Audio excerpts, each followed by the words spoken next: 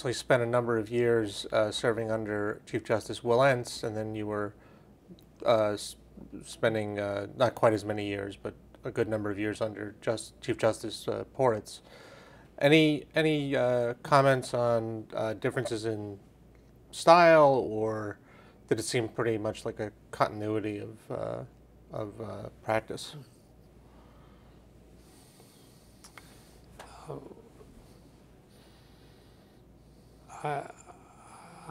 They were different people, and so there were differences. One of Robert Willents's most striking characteristics was the intensity that he brought to his work. Chief Justice Porras had I would say, a kinder, gentler approach. They both were excellent Chief Justices, and I enjoyed working with both of them. But there were no major differences in the way they approached the work of the court? I would focus more on the similarities than on the differences. I'm sure there were differences, but I think each was committed to preserving the court and its reputation. You mentioned Chief Justice Willents's intensity. Can you would just come up in other interviews. Any examples spring to mind?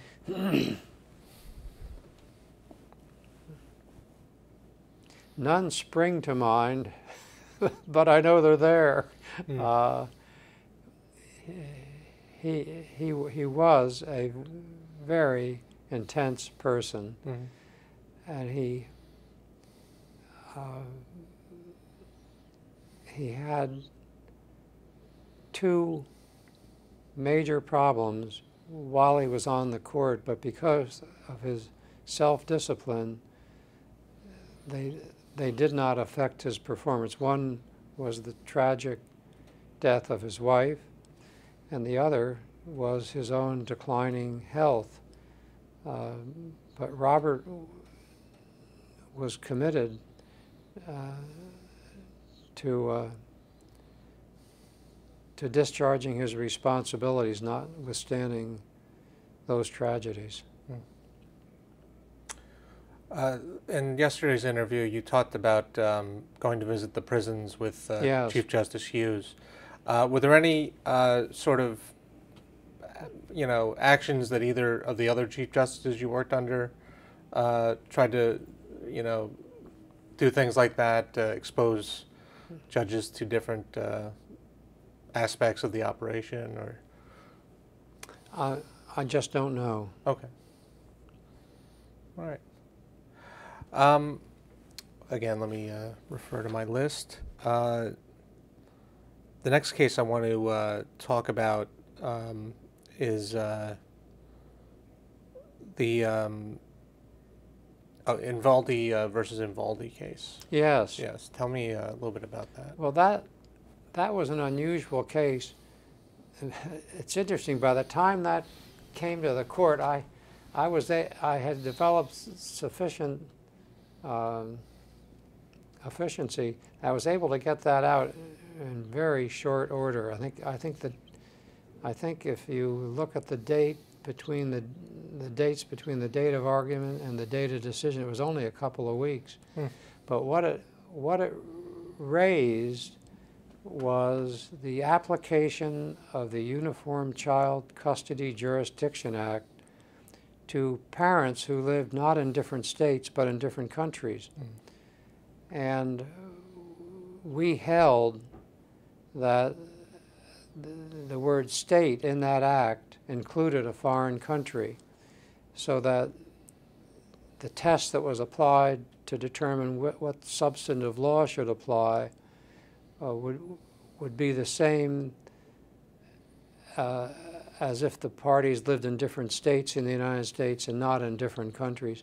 And the intriguing part about it was that there are an increasing number of couples who live in different countries, and it's just part of I guess the globalization of life, uh, and so that's what that case stood for. And again, I think there have been changes in the law since I wrote the opinion. I'm just not familiar with them. Mm. And again, another example of technology kind of having a role in the law. You dealt with the Smart SMR of New York versus Fair Lawn Board of Adjustment case, which dealt with cell towers. Yes, So, and that was at a time when cell or mobile phone communication was not as common as it is today, but it was common enough. And what we said there was that the test, at least in that case, for determining the propriety of the construction of a cell tower was the test for a so-called special reasons variance under the land use planning law. And we said that they were sufficiently in the public interest to constitute a special reason, but that the proponent of the cell tower still had to demonstrate that there was no adverse effect on adjoining properties or properties in the neighborhood and on the zone plan. That probably should be distinguished from another case that I wrote for the court called Sika versus the Board of Adjustment. And Sika involved a brain injury trauma institute, and that we said was a sufficiently in the public interest that that the town and that community should approve it. The case raised the so-called NIMBY issue, not in my backyard, where people recognize the need for a facility but don't want it in their neighborhood. And here we said that this was sufficiently imbued with the public interest that that it ought to be approved. Mm-hmm. I want to leave the cases for a minute and talk a little bit about your administrative activities. Sure. You served as chair of the Appellate Judges Conference of the American Bar Association. Yes. When did that begin? Well, I served, it was right around 1990. Before that, I'd been active in the Appellate Judges Conference, and I was chair, I would guess, in the late 80s or right around 1990. And that was a fairly significant commitment. It involved, I went down and I testified before Congress, traveled around the country. I think I'm the only person ever to have done that for from the New Jersey court. But I liked it very much because it permitted me to meet federal and state appellate judges from outside New Jersey, and it kind of broadens at least broadened for me my perspective to see how other people were addressing the same issues you had, and to see how they functioned and so forth. An unfortunate consequence of that was I think I got myself sufficiently run down that I ended up taking I got some sort of virus, some sort of bug, ended up taking antibiotics, one of which I had an allergic reaction, ended up with toxic hepatitis, which was no fun. But I met an awful lot of wonderful people through that, and I think it did broaden my perspective, and I hope made me a better judge. Do you remember any of the issues you had to deal with during your tenure there? No, I don't. Okay. All right. I do remember one, and I remember one dealt with the funding. There was a federal program for funding criminal law projects, and there was some money in there for the state courts. And I remember going down to Washington and testifying before a congressional committee about that. Mm.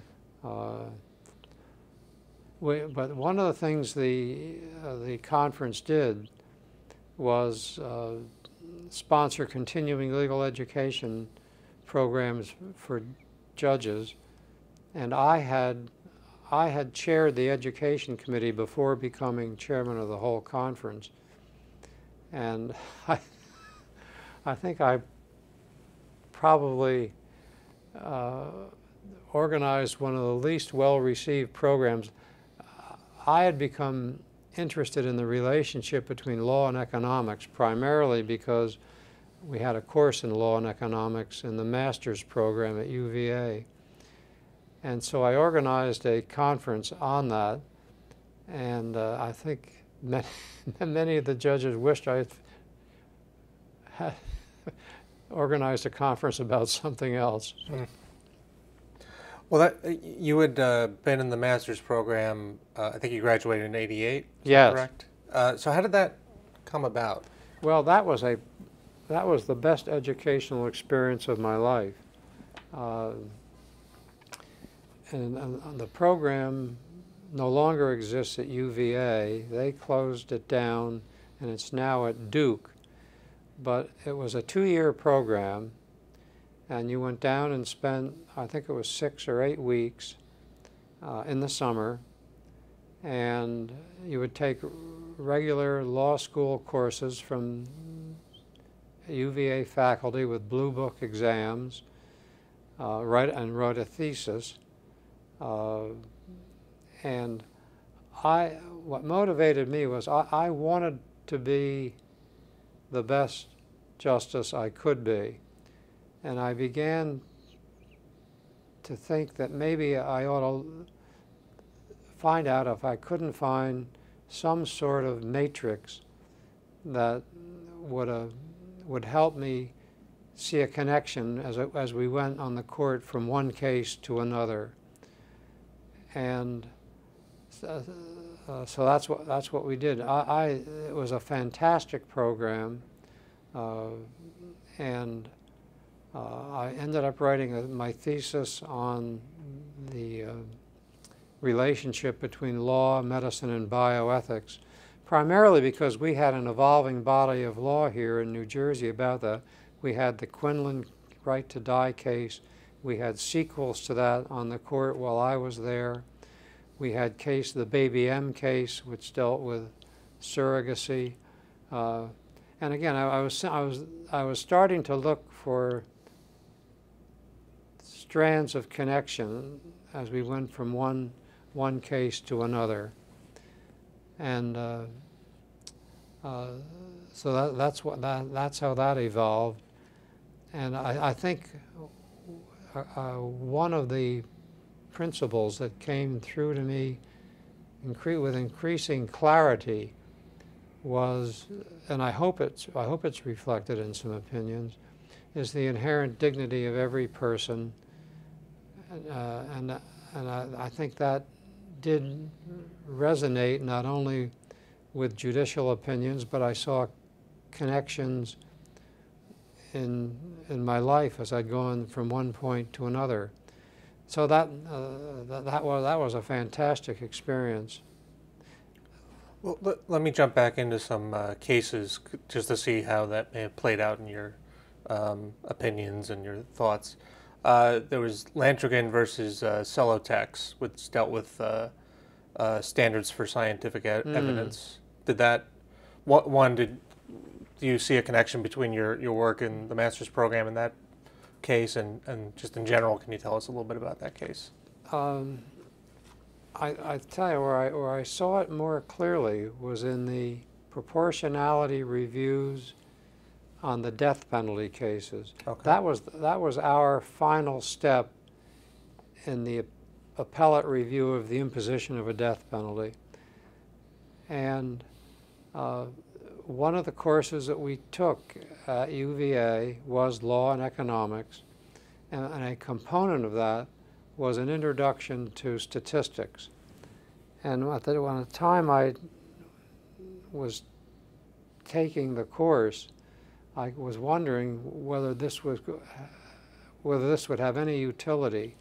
And where it did help was in reviewing the death penalty cases in the proportionality review, where what you do, or what we did, was we looked at the defendant before us and the relevant characteristics pertaining to that defendant and compared them with the characteristics of defendants in other cases who either had or had not received the death penalty, to see whether this defendant was more like those who had not received it or more like those who had. And so the statistical analysis in that, in those cases, was helped immensely by having had that course at UVA. Landrigan involved the reliability of expert testimony, and it really, I think it had dealt more with something else. Okay. All right. Again, to stick with the cases, can you tell me a little bit about the Schneider versus the American Association of Blood Banks case? Well, that case came out of the initial problem that society, and therefore courts, were having with the with AIDS and HIV and infected blood transfusions. And the Mr. Snyder had, I think he had had heart surgery. He needed a blood transfusion. Turns out the transfusion was HIV positive, and the issue was whether the American Association of Blood Banks owed him a duty. They were not the ones who had provided the blood, but they were the ones who set the standards and for the blood banks and so forth. And we said yes, there was such a duty, and that there was sufficient evidence that they had breached the duty to merit the case to go forward. Okay.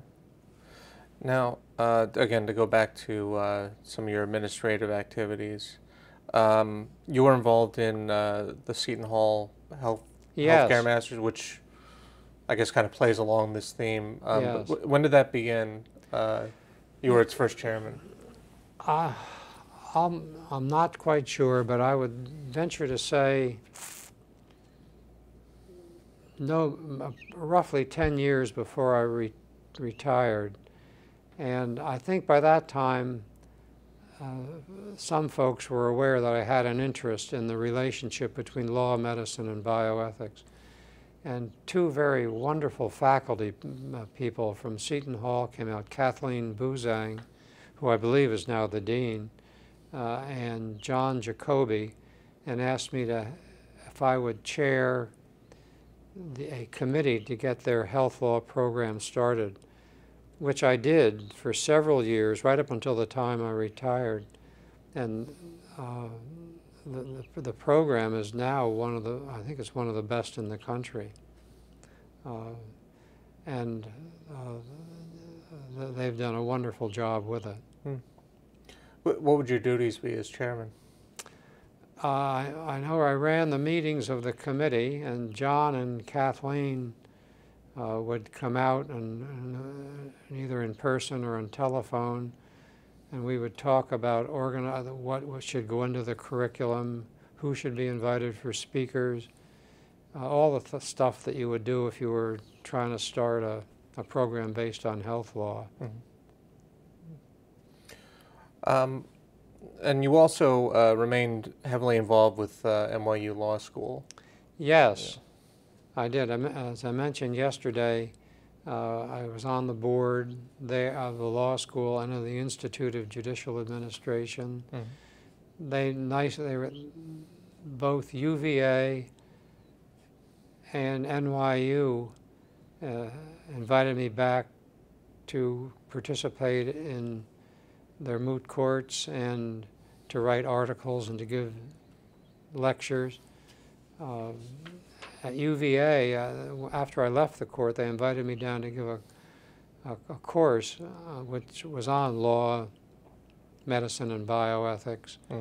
I think at NYU, I think I gave, I'm not so sure that, that it was the best lecture they ever heard, but it was probably the best one I ever gave. And it became the basis for a law review article on the art of judging, in which I tried to demonstrate that that artists and judges have experienced similarities in addressing their work. Well, I've seen that article in many versions and referred to often. Can you elaborate a little bit more on that philosophy that you try to get across? Well, to be sure, there are differences between judges and artists. I mean, artists start with a creative impulse. Lawyers don't start until somebody files a lawsuit, or judges don't start until somebody files a lawsuit. But what I tried to do was look, generally speaking, at how both artists and judges are trying to make sense of human life and human interaction. The artist does it through painting, and the judge does it through trying to adjust relationships in a judicial opinion. Now, was that always your approach, or was that something that evolved during your tenure on the court? Well, I think the latter. I don't think I knew enough to have that when I started out. Part of it, I think, may have come from the fact that my wife had a Master of Fine Arts. She loved to paint, and so it was something we would talk about together from different perspectives. Okay. Now, you were also active in a number of Supreme Court committees. One of them, the Professional Rules and Responsibility Committee. Can you talk a little bit about your work there? Well, we got into that a little bit yesterday, and that committee looked at the issues that arose under the rules of professional responsibility to see if it needed adjusting, fine-tuning. The larger enterprise was the Ethics 2000 revision. And then I did chair some other committees. When I first went on the court, I chaired the Judicial Salary and Pensions Committee. And then also when I first went on the court at that time did not have its own computer. We had time on the Attorney General's computer, which was not a good arrangement. And I remember at the conference where the issue arose, the Chief Justice said, "No, I'd like someone to chair this committee." I was the new kid on the block, so the 6 other members who didn't want to get anywhere near it looked down at the far end of the table, and I had nobody else to look to, so I ended up chairing that. I remember going out to California to take a course given by IBM, which was sort of a introduction course for the uninformed, to put it politely. And then I remember we had a committee, and one of the folks who was very helpful was the computer person out at Nabisco, which is here in Morris County. And he invited me out and showed me how their system worked. I remember when I was going out to one of the ABA meetings, I think it was in San Francisco, for the appellate judges conference. Uh, I, I went from that meeting up to Seattle to see the, Olympia, the capital of Washington, because Washington had the most advanced computer system among state courts, and they walked me through it. So I tried to acquire enough knowledge so I could do the job, but I don't pretend to be an expert on computers at all. Did particularly examining the Washington system, did you bring any of that back to New Jersey? Did they adopt anything that you found? Yes, yes.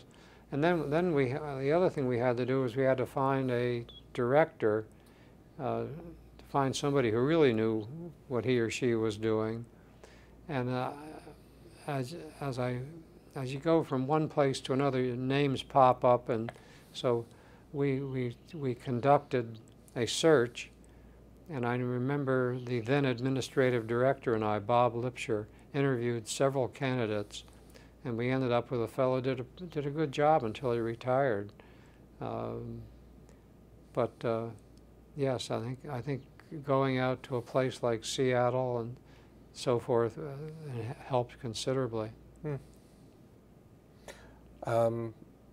The effects of drug cases on courts committee, when did that begin? Well, what happened is, and I don't know if the court still does this, but it used to be that at the annual judicial conference, there would be a program on a specific topic. And Robert Wilentz asked me if I would chair a committee on the effect of drug cases on the court. And the problem was there was a revolving door. I don't know to what extent it still exists, but it certainly was existing at that time, where someone would be an addict, they'd be arrested, convicted, put into jail, released, arrested, convicted. So there was this revolving door. And our committee came up with the astonishing suggestion that maybe instead of simply incarcerating these people, we ought to try to give them some drug treatment. And I think that has since been implemented. I've lost track of the issue, so I don't know how it's moving. But that was a good committee. We had prosecutors, we had public defenders, we had academicians, we had members of the public on it, and I think we did some good work. Was there, general consent on that idea of getting help, or was it a tough sell to some sectors? No, I think there were some dissenting views.